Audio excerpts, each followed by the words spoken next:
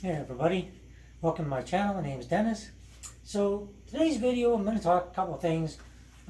First off, when I built the system just to do the video on it, one of the things I wanted to do is have the operating system on the M.2 drive. Okay, so I was having issues with that, wouldn't boot to it, wouldn't let the OS install to it. Rookie mistake. So I'm going to explain to you what causes that and what you can do about it. And I'm also going to have a look at the BIOS to show you how to set your, basically your XMP profile, and maybe a couple other things along the way. So stay tuned and hope you like it.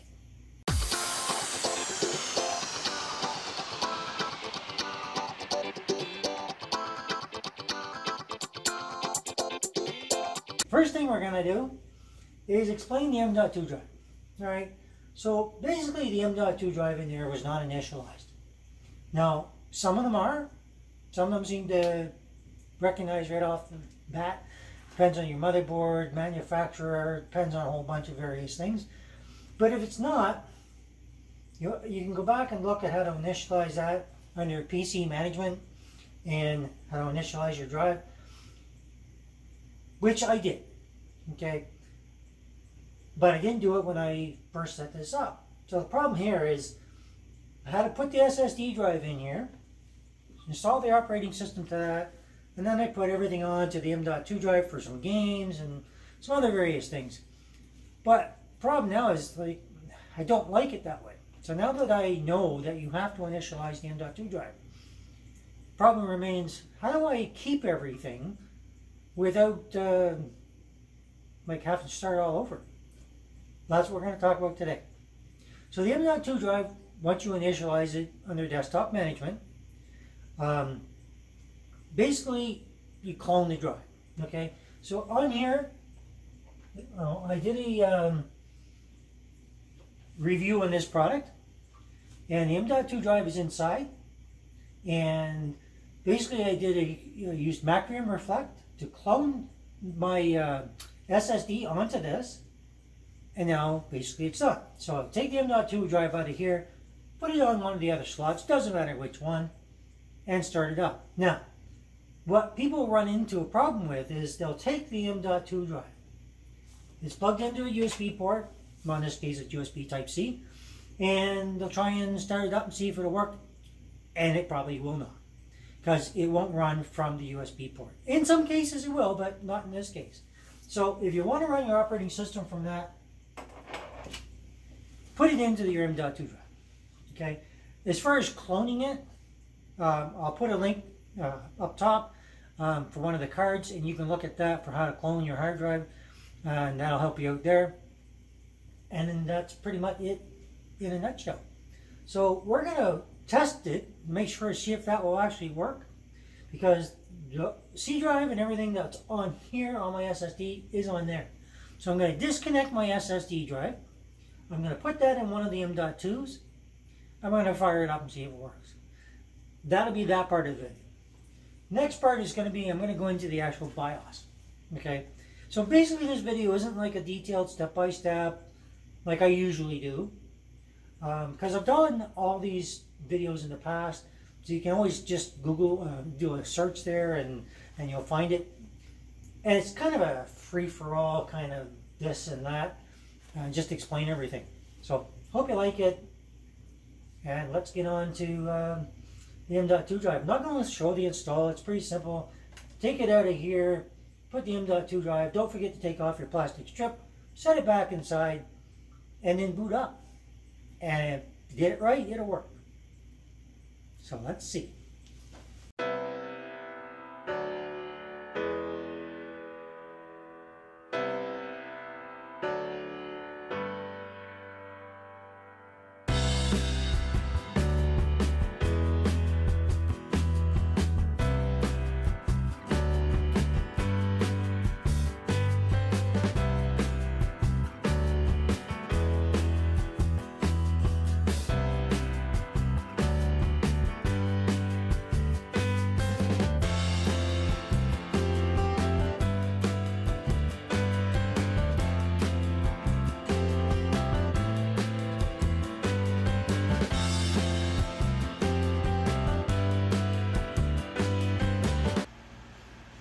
BIOS.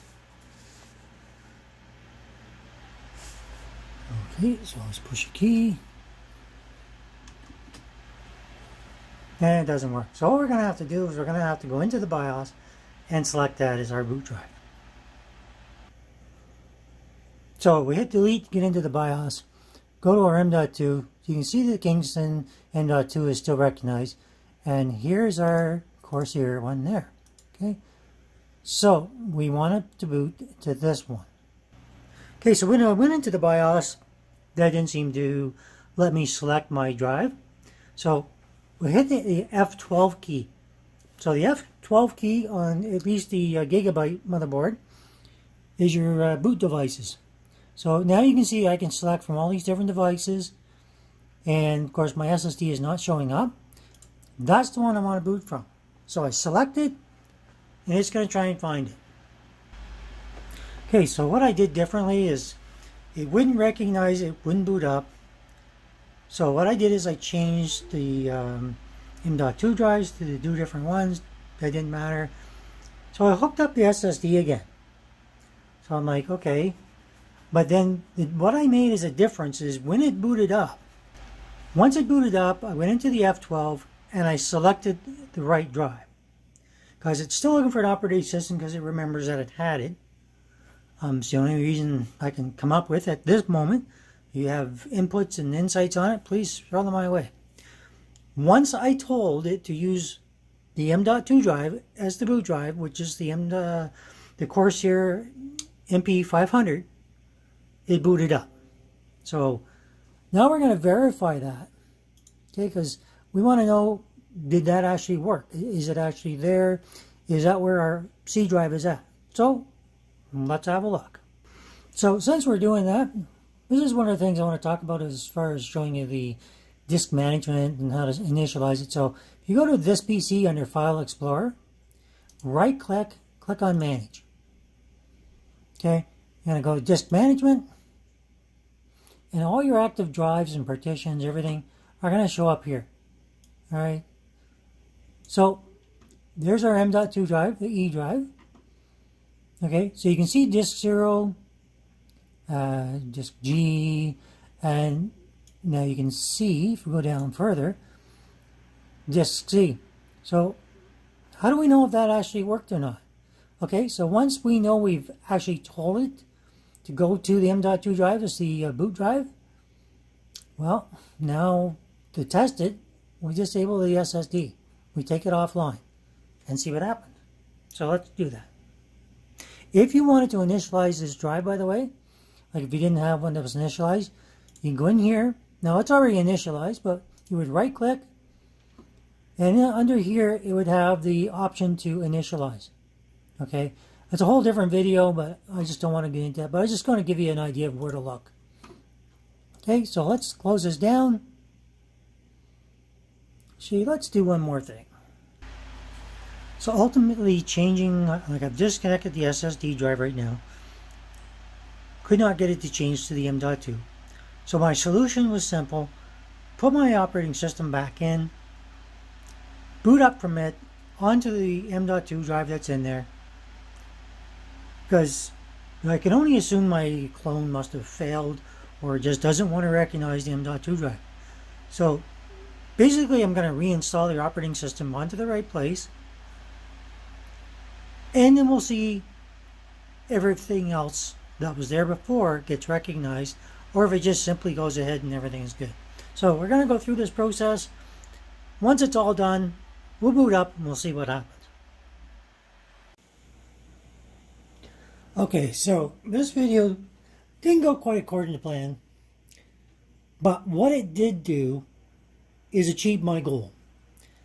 I wanted the operating system to be on my M.2 drive, which it now is, but the way I had to go about it was not the way I started off.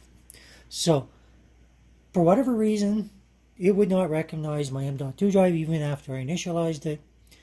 I went into the BIOS, and after having gone into BIOS, I got it to boot, installed the operating system to the M.2 drive. Everything is done. Unfortunately, I have to reinstall all my programs, all that kind of good stuff. So that's where this video did not achieve its goal. However, one of the things I wanted to point out is even though I have to start over, and I hadn't installed any programs that had anything I needed to worry about, so for me it wasn't a big deal, is the fact that after I've reinstalled Windows, Windows 10 and Pro is on here, and Windows is activated with a digital license. That's because the product key was tied to the motherboard, okay, primarily. So even though I switched out the M.2 drive, added a second M.2 drive, and I have my 2 terabyte for storage, I'm still good. I don't have to reinstall an operating license to activate anything. So, in a nutshell, not the way I wanted to do it, but it does show you that going into your boot drive will allow you to get where you want to go. Unfortunately, not without installing your programs again. So, we're going to move on. We're going to go to the BIOS. Sorry about not achieving what I wanted. I'm going to fix that. I'm going to figure out what and why that didn't happen. And I'll come back to you with another video to explain exactly why that didn't work. So stay tuned for that. Coming up. I don't know how long it's going to be. It's going to take me a while to figure out what went wrong. But I want to show you. I had a question about somebody asking about my RAM is 3200 or 3000. I think it was 3000, but it's still showing 2133 or whatever it was in the BIOS. So it's running at the wrong speed. So I'm going to show you in the BIOS where to fix that just real quickly here. So we're going to restart the computer, and it's going to come up. It's going to be quick. It's booting up a lot faster with the M.2 drive. So you have to start hitting the delete key as soon as it goes to there's no input. Okay, you may not get this, but as soon as it starts to do the reboot, start hitting your delete key so you can get into your BIOS. In some cases it might be F12. You're going to have to look up, depending on your motherboard manufacturer, which one it's going to be.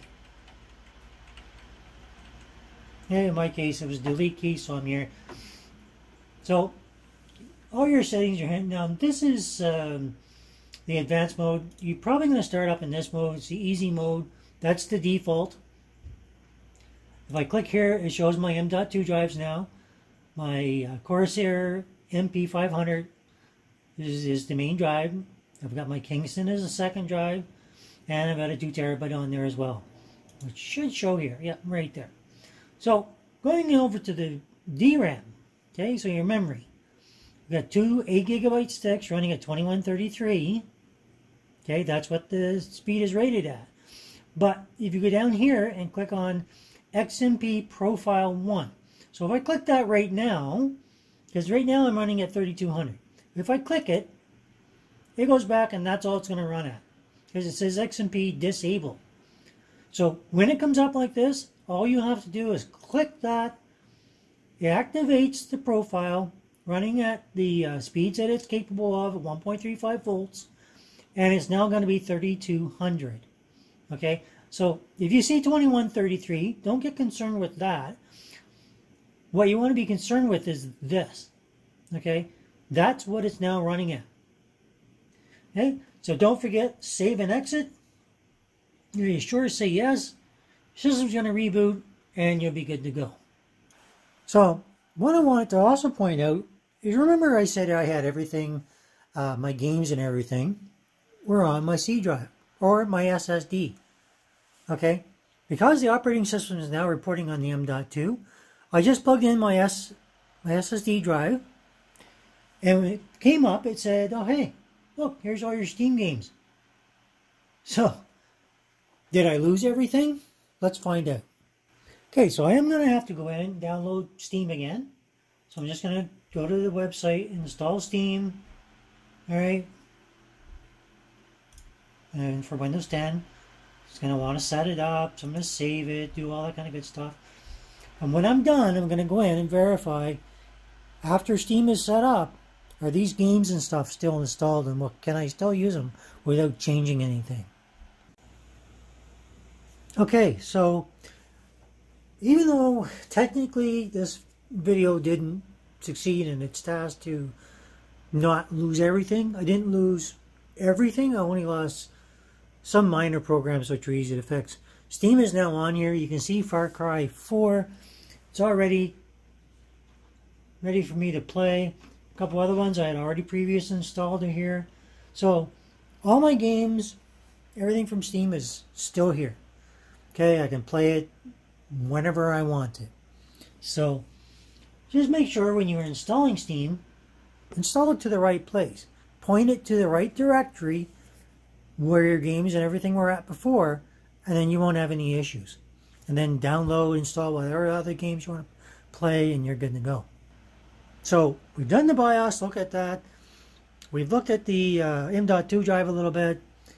We now have our SSD working. We have both our M.2 drives and our 2 terabyte storage. So in essence, I've got what I was after. Kind of a roundabout way of getting it. I completely agree.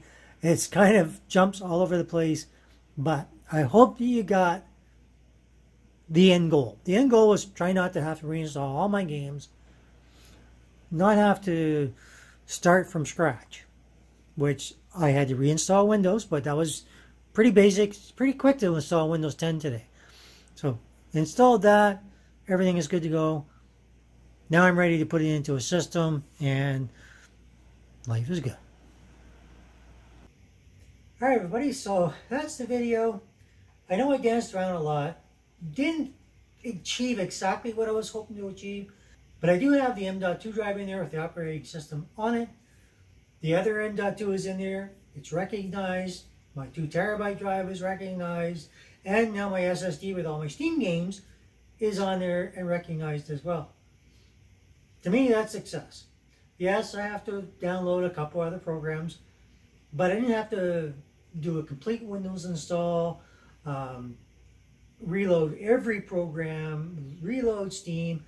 And I'm going to find as I go through, there's going to be other programs that are on that SSD that are just going to show up. Okay? Because anything I put on the SSD is still going to be there. So I download something that was there before, I point it toward the SSD, it's going to say, hey, it's already there. It will reinstall the base program, but every bit of data that was there before, it will then find. All right? So, yeah, it's kind of a dicey, all over the board kind of video.